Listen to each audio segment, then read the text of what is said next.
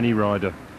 So she's a real winner. You know, if she's clear, she's always out to win.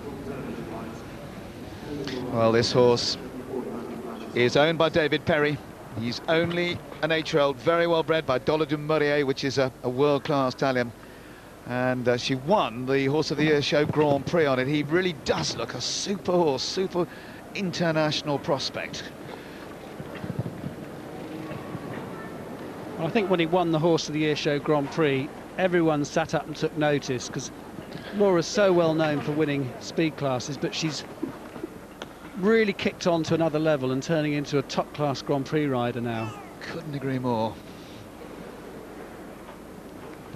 And I just love this horse. He's all heart. He's not the biggest, but does he try? Watching him yesterday in the Masters jump-off, it was absolutely breathtaking. I've never seen anyone go so fast at big fences as Laura does.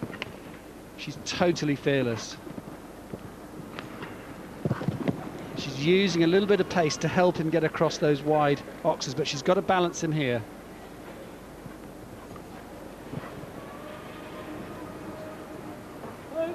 Oh, just that back rail again. It's a big stretch going into the combination.